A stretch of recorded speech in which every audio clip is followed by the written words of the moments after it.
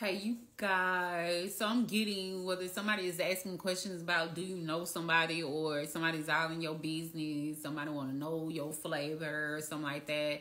They want you to respond to them or something. I feel like you ain't got to respond to nobody because if they don't pay your bills, baby, why are you sitting up here trying to prove something to somebody? Even if they do pay your bills, baby. I don't know. It's just some questions people need to stay out of. Unless this person is your husband, but I don't feel like this person is your husband. I feel like they're just a person on the outside or something like that. Maybe this person is trying to get up in your team.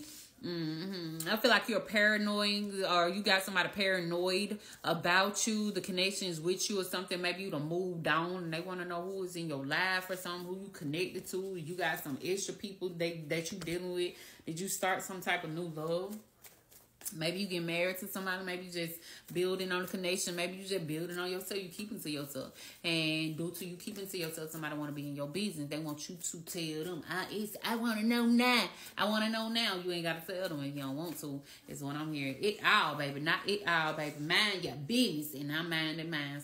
Yo, somebody is in this divine love alignment. Yo, in that alignment energy. And then the other person is not. They watching you, stalk you, pay attention to you a lot. This person might be arrogant. They might have thought that they weren't gonna have to come back towards you, and now they feel like they need to, or they're needy, or something like that.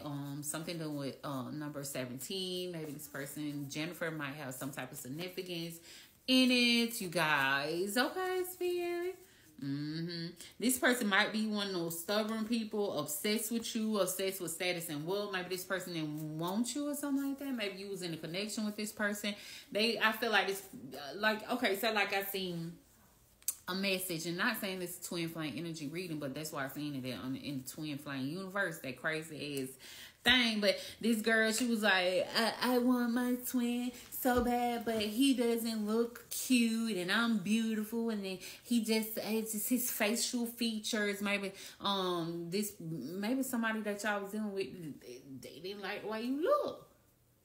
But now it's like, even though y'all not together, y'all not associating yourself with this person, like, okay, you feel like I'm not good enough, and then I don't need to be around you. Okay. So now they just want to be in your business. You know, you're not giving them no attention. It's, this person, bad choices. Maybe they went out and looked for somebody else. Maybe this person was breadcrumbing you, one-sided relationship. Maybe you thought y'all had a connection with this person, but you didn't, okay? But now, due to you maybe getting some new good in your life, this person want to be out in your life now. I'm going to be all in now, okay? You got some type of proposal, some type of lover energy coming in. Some type of new energy coming in, y'all.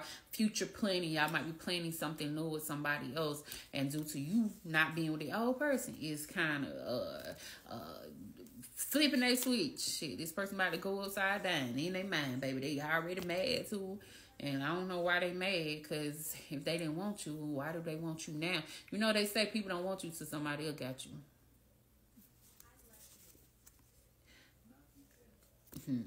Then she said, I love you. Let me go.